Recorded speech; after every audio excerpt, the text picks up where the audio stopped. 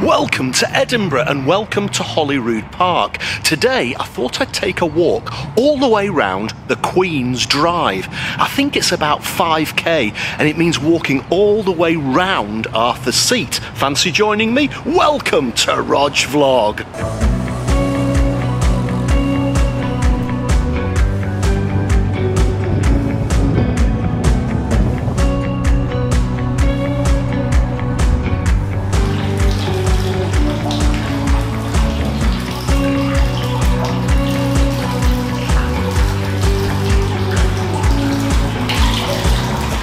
It's an absolutely beautiful day here in Edinburgh today, if a little cloudy. We're going to start our walk here at St Margaret's Well.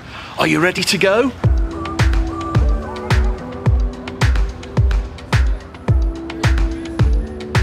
This first stretch of the Queen's Drive is actually the main road through Holyrood Park. It's also nice and flat, and I love the contrast. On the right hand side you have the foothills of Arthur's Seat. On the left hand side you have a magnificent field leading up to Holyrood Palace itself.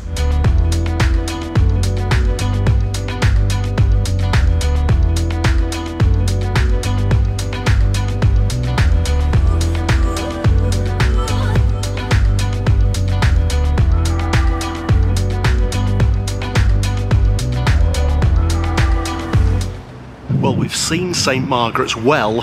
Here is St Margaret's Loch. Now, I call this Swan Lake, and you'll be able to see why in just a moment.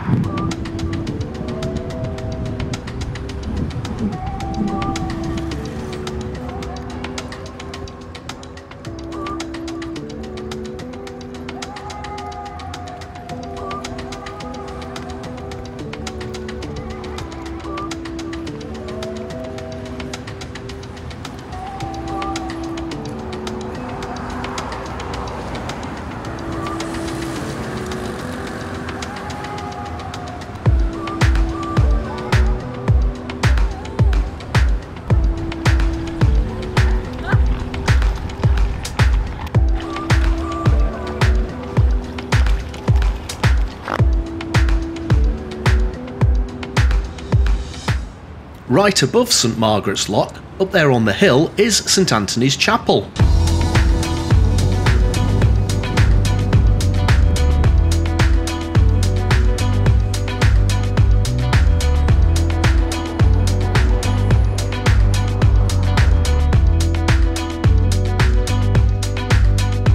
And now the Queen's Drive veers away from the main road and we start to climb up the gradient.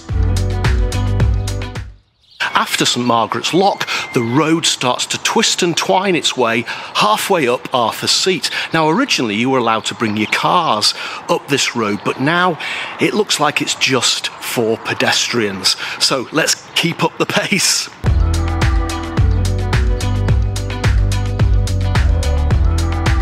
We're climbing quite quickly now, and on the left you can see the Meadowbank residential part of Edinburgh, and on the right more of the hills of Arthur's Seat.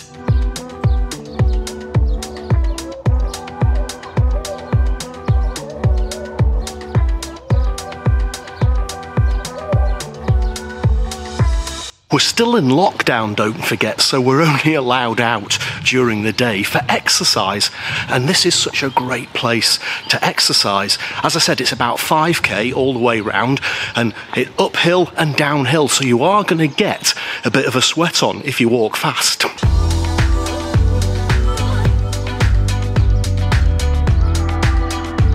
The gradient's a little steeper here, and in the distance for the first time we can see the summit of Arthur's Seat.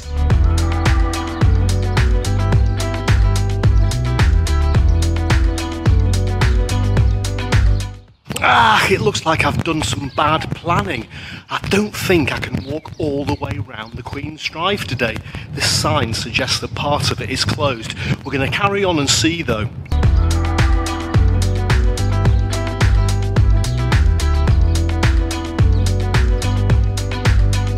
The gradient is starting to level off here. Now we've already climbed up to about 120 metres. Arthur's Seat itself is 250 metres, so we're just a little bit less than halfway up now.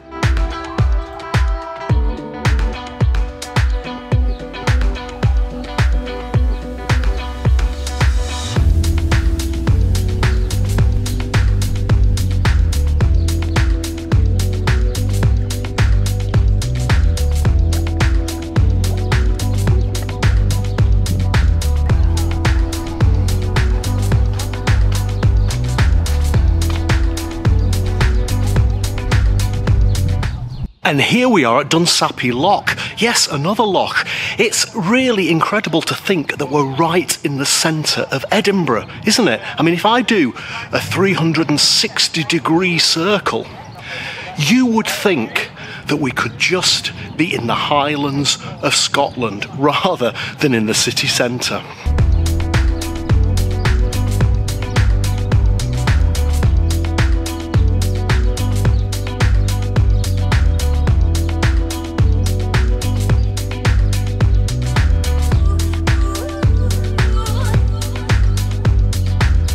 If you want to climb to the top of Arthur's Seat, depending upon which way you go, it can be quite an exhausting haul.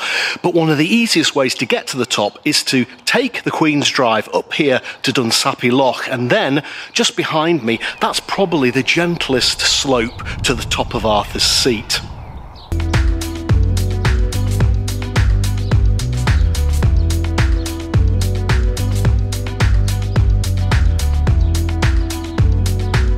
Well, as you can see, the road actually is blocked just up ahead, and the gentleman told me it's all about rock falls that they're trying to fix. I've missed it by a couple of days. The road's going to be open again on the 12th of March, and today is the 10th, so I'll have to come back later.